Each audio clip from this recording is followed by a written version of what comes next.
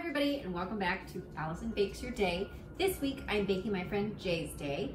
We are making naan. Jay requested something savory, didn't necessarily have a favorite flavor, but was really excited about the prospect of getting some delicious homemade bread. I am making some naan today because he didn't give me anything specific, and I've been wanting to make naan for a while, so it's none of your business.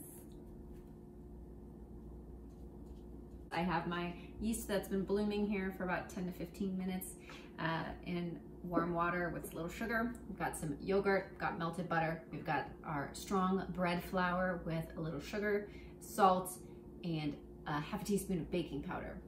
So let's begin. All right, so we are gonna make a well in the center here of our flour mixture. Oh no, flour's in the well. We're gonna add our yeast mixture, our melted butter, and our yogurt. Start mixing this together with all this floury goodness. Mixing it up, mixing it up, mixing it up. Don't you dare start squeaking on me today, table. Don't you dare. Shh, stop. Need a new table. Need one. Need it.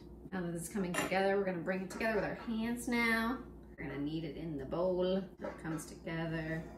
Almost there, still leaving some stragglers behind. Get it together. Get it together, dough. Sticky. Generously flour your work surface. Okay, now we're gonna knead this for 10 minutes.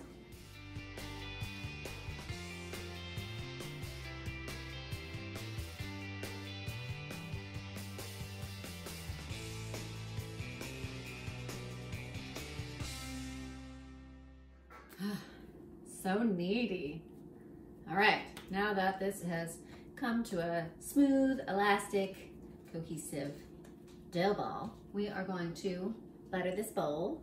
I don't think it's gonna raise all the way up to the edge of the bowl, but just in case, let's just butter the whole thing.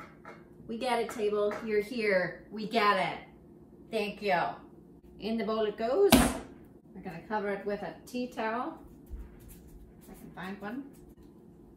So we're going to cover it with this tea towel so it can rise. Rise! See you in an hour. It has risen.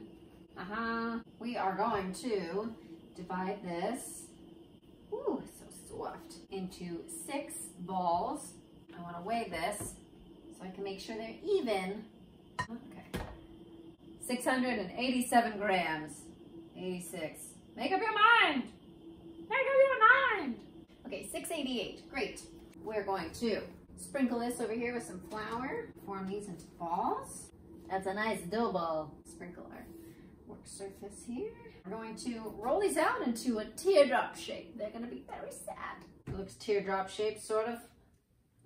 Now we have to dry fry this in a nonstick pan. I'm using my cast iron for 3 minutes on one side while it gets nice and puffy. Get puffy. Look at it puff up like that. Oh my. So puffy. I want to peek. I want to peek at the bottom. I just want to make sure it's not burning too much. Ooh. I'm going to flip it. I'm going to flip it.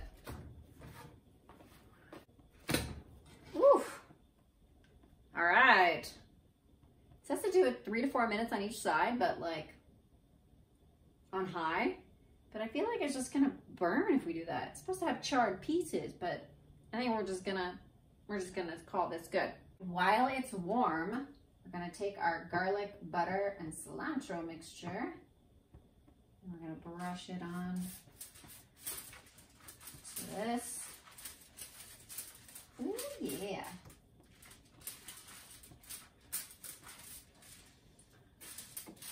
And then we're gonna stack them one on top of each other and keep them warm in this foil.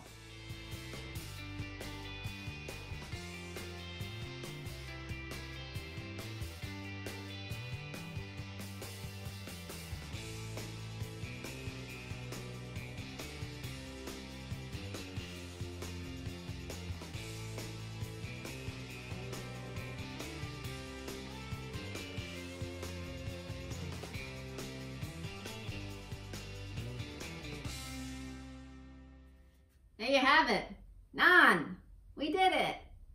Actually, pretty simple recipe. Again, with bread, a lot of it is just the waiting for the rising and the proving. But this was really fun. I love naan. I hope Jay likes it. We'll see. Thank you so much for joining me on Allison Bakes Your Day. I hope I baked your day. Let's see if I baked Jay's day. We're about to find out. Oh, yeah. Taste test. Oh, it breaks apart so beautifully.